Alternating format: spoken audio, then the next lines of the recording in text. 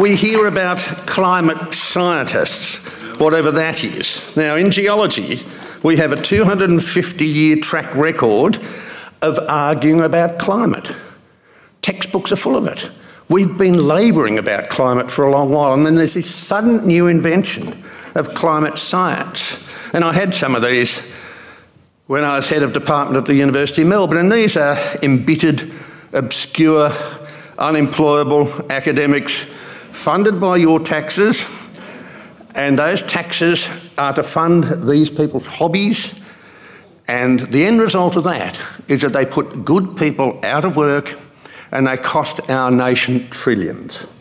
So there's one group of people that use models, another group of people, I mean, this is really sinful, we use evidence, and the two are not in accord.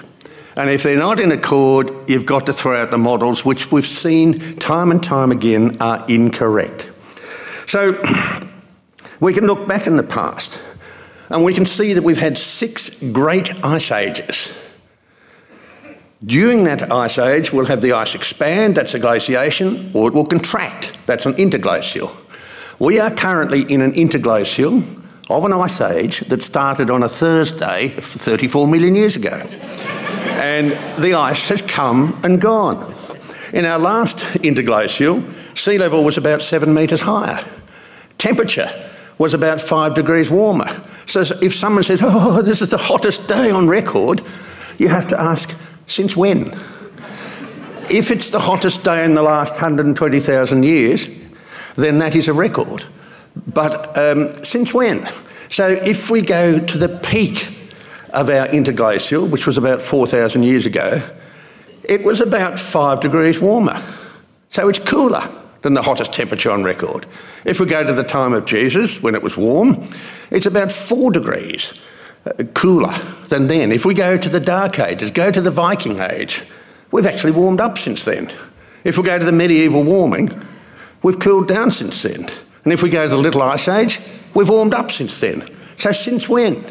And I know this is going to surprise you, but we've just come out of a Little Ice Age. What do you think temperature's going to do? Fall or rise? It's been rising since the Maunder minimum more than 300 years ago. So it is no surprise that if you have cut-off times for temperature or for sea level or for hurricanes or whatever, you can spin whatever yarn you want to spin. These 6 great ice ages started when we had more carbon dioxide in the atmosphere than now.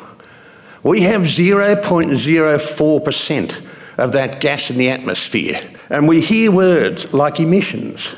Well, that means nothing to me, because the atmosphere has changed in its carbon dioxide content from over 20% to now, which is really low in geological time. If we halved it, all plant life would die and animals would die.